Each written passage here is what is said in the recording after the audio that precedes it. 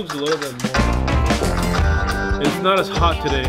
It didn't fall off the ceiling. It's either the tape that's holding it up or the glue or a combination of the two. For these EPS foam pieces, probably more so the tape than the glue, but this one is most definitely the glue. This is 1.5 inches. This is only 1 inch. That's why there's a steeper gap here.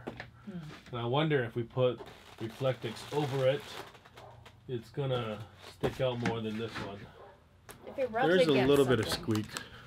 I think before we put on the Reflectix, we have a little butyl tape or something so it doesn't rub. What do you think? We'll just have to test it out and see how it goes. I think we should use a spray foam because every time we see somebody spray it and it expands, and everybody's like, yeah, where's the spray foam? So we should do that for a test. Capable of filling in 1 inch. So we will try that. Good plan. I guess we need to do more than just spray foam today. I think what we will do is also some wiring. We're going to wire the existing light fixtures to connect them to the 12-volt house battery versus the car battery. So we don't run into the issue of the battery dying on us again. Guess what? You found these! Where were they? Were they just outside? hiding in the garage. I randomly looked around a little corner and they were there. Oh, cool. I've been looking for these. We have 4 bars and 3 towers. Because I took one of the towers off to use on the cab of the truck as a wind deflector, which I'm not convinced that it works all that well. So we're gonna take that off and put it back on so the new owners of our truck camper can have 2 bars and mount skis, snowboards, surfboards, whatever they want on it. And we can have R2 on the top of the roof. We'll get started. I'm gonna redo the wiring. You do the foam. Okay. Okay. It's like a plan. Ready, set. Gray stuff, gaps and cracks. This will fill up to 1 inch. The thing about this can is once we open it and start using it, we have to use it all or it's trash. What? Because the foam, when it contacts air, it'll start to expand and then it will dry. Okay. Which means that if it's stuck in this tube, this applicator, this will become useless. So we can't do a test patch to see how far it expands. We just have to go for it. We just have to go for it. But I would do like a really light layer and then let it go through the whole thing, and then do another back to where you start and do it again. What? My favorite thing on van life videos is how everybody's like, I can't believe it expanded so much. And now we're gonna. This happen a lot. And now it's Happens gonna be everybody. our turn for people to laugh at us. Shake vigorously for a minimum of 60 seconds. Is this vigorous enough? Yeah. This is like a shake weight. You gotta get both arms into the action. What I also heard about this is if you get it on your clothes, it's ruined. So you shouldn't wear clothes that you don't want ruined. And also I heard that if it spills, don't try to wipe it off until it dries. Okay.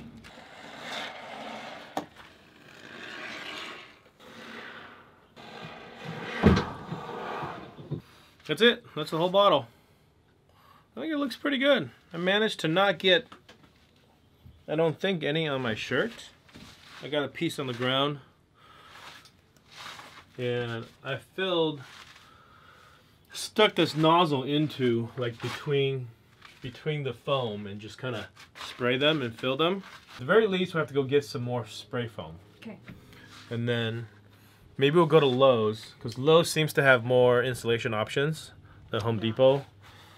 And I think they have different spray foam too. So that means we have to drive a little bit further to go to a Lowe's. It's not because it's next to a Costco and you're craving a hot dog? I may be craving a hot dog. So we're going to do that sometime today. And until then I can get on with the wiring. Because the only thing that we need to do is we need to wire these lights. Yeah. We need to run wires for the fans. And once we run wire for the fans and the lights, then we can close up the ceiling. Yeah. Do we need to cut the headline, or is that We can cut it later. No, we don't have to cut it while it's up. Because what we'll do is we'll cut the hole from the top. Right. And then we can just cut through here, and then from here we can trim out the exact shape that we need. Oh, from the top. From the top.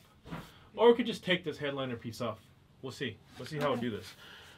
We should try to install one of the fans though, just so we can go through the process of seeing how far it sticks out and how much space we'll have from the bottom of the headliner to the fan part. Well, we should start there, so then we can at least, if we're done with that area, we can start adding all the We can headliner close it from the and front to back.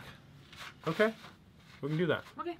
Once it dries to like this kind of squishy foam expanded thing.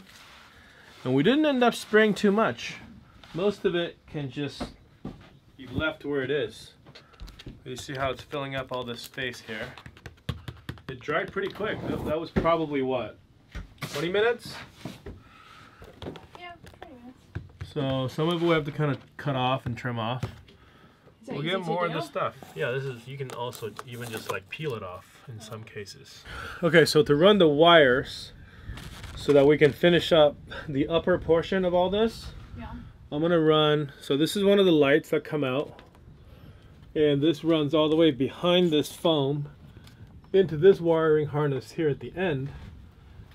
But these are all connected up towards this, up until this connector that has both the power and also a switch.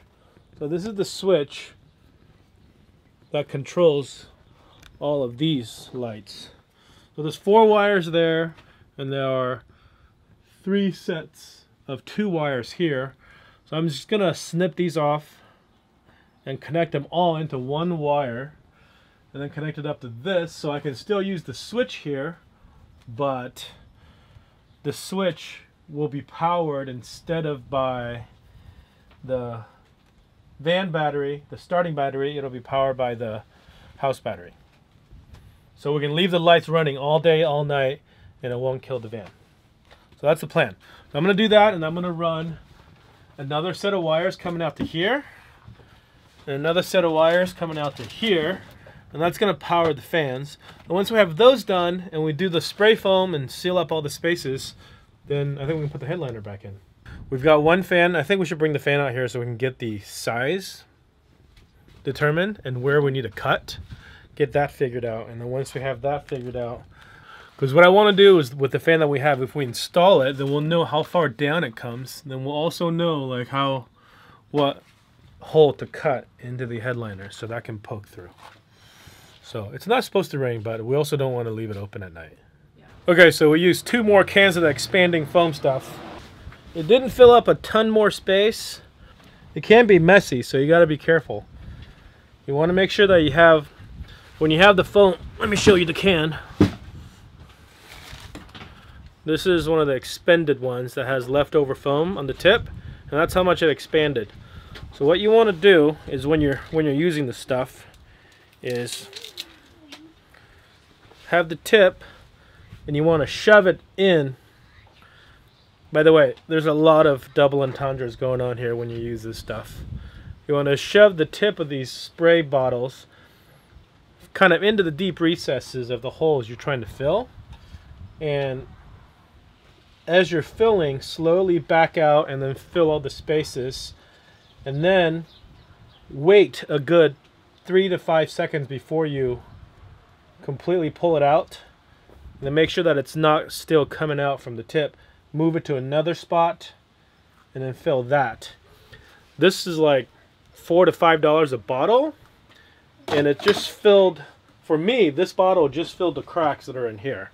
So it's way, way, way more cost effective to use regular foam and stuff it as full as you can first, and then use that spray foam stuff to seal around it, kind of like what we're doing here.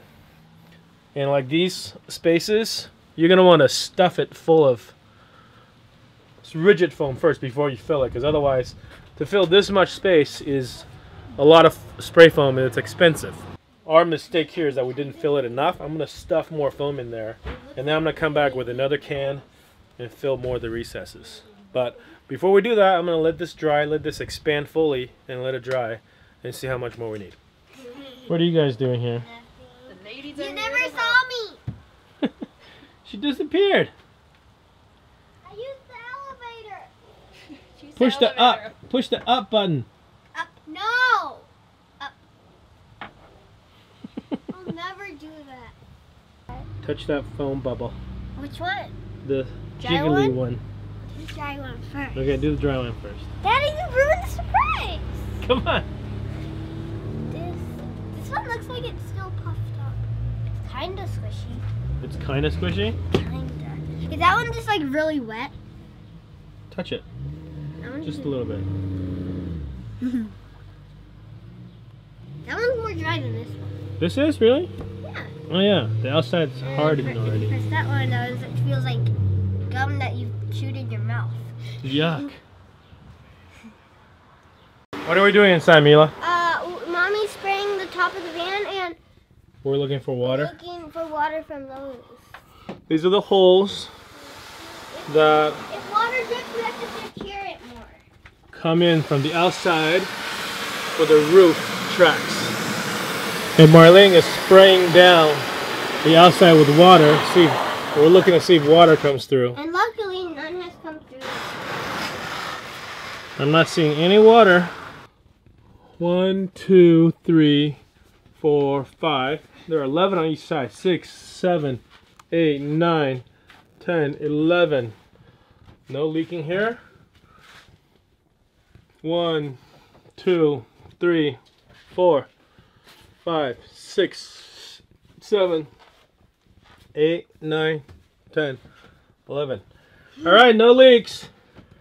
This wire is now tied to this wire. And it's also tied to this wire. And it's also tied to these wires. Then they're all tied right here. These wires are for the air conditioning. And comes light. down to which one? This one. So this set of wires is now powering these 3 wires that come out that connect to the light. So we'll hook this up to the fuse block and put a switch in the middle. That way we can switch these 3 lights on, powering the light through the house battery when we get that hooked up. I also ran a wire over here, and that's one of these.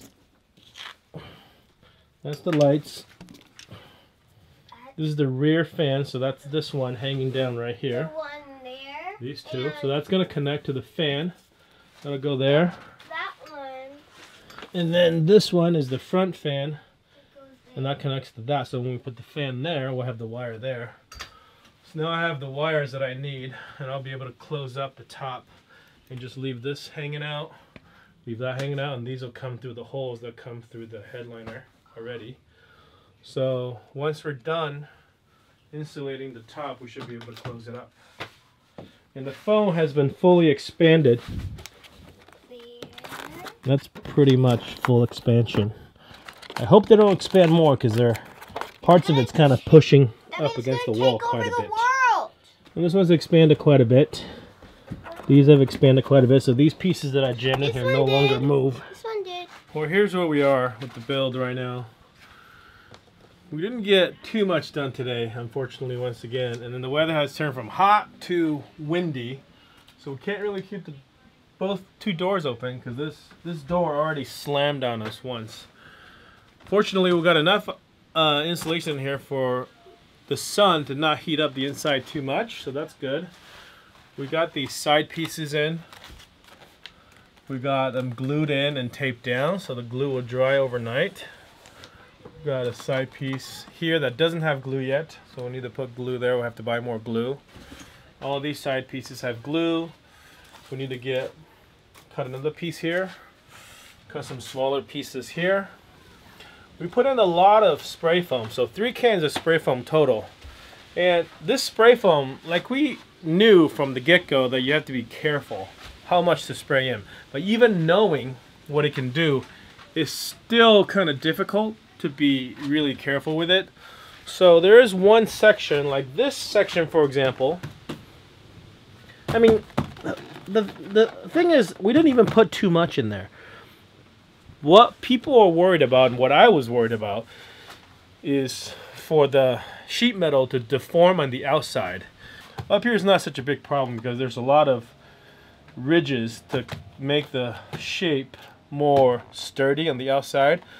But from everything that we've read, Mercedes sheet metal is really thin, and there's big flat sheets of it over here, so we're careful to not use any spray foam here yet. We're going to probably do the edges here.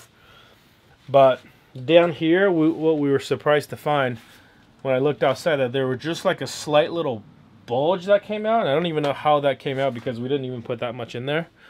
So then I went outside and I started like pressing on it, and all that did is make more little like micro wrinkles that you can only tell if you're looking really close, and you can only tell when the sun is reflecting right on it. I'll show you. I wonder if you guys can even tell. Now the sun's not really on it anymore. It's right in this area. Maybe you can tell in the reflection. Maybe you can tell when I feel it.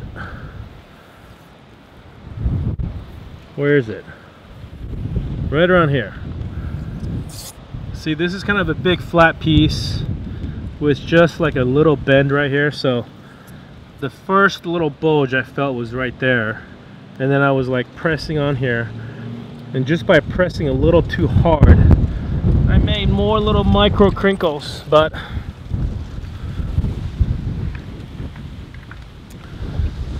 I don't know, it bothers us more than it probably bothers anybody else. Nobody can tell. Some people have asked in the comments, hey, have you guys thought about spray foam? Seems like spray foam would be perfect for space that's kind of hard to fill. So yeah, that's exactly the reason why we have decided to not use spray foam for the whole thing, just sparingly. But even sparingly, you got to be very careful. We're not going to worry about it. It's so windy, I just flashed the neighbors on accident. You did?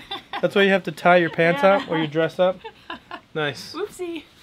We really underestimated how much the spray foam we need, even though we're now a little bit shy of using the spray foam, but we still have to. The key is to not put spray foam behind the foam panels that you put in.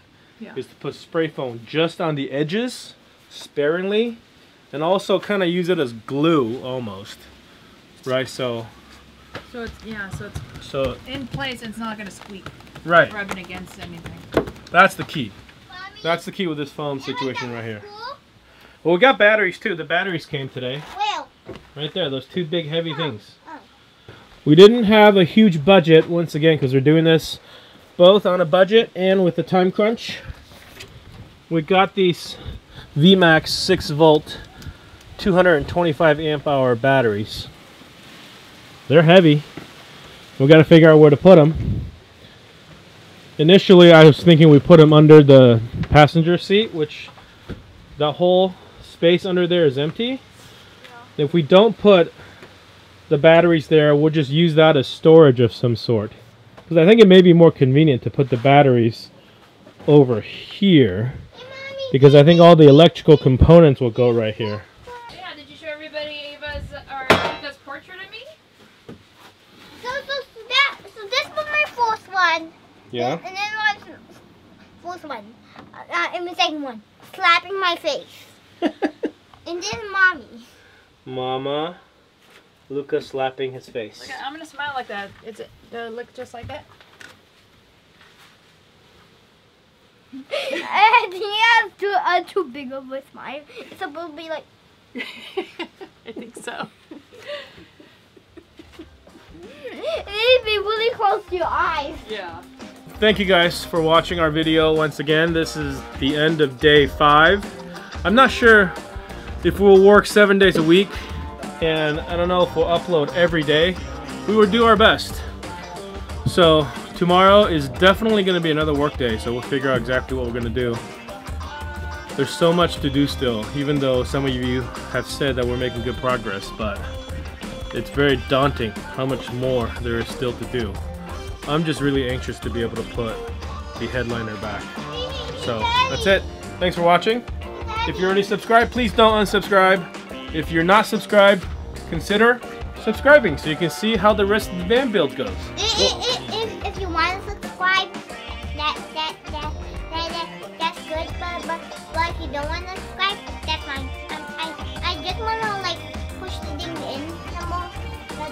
Okay, you scared me waving that hammer around here. Okay, say bye. Bye. See you tomorrow.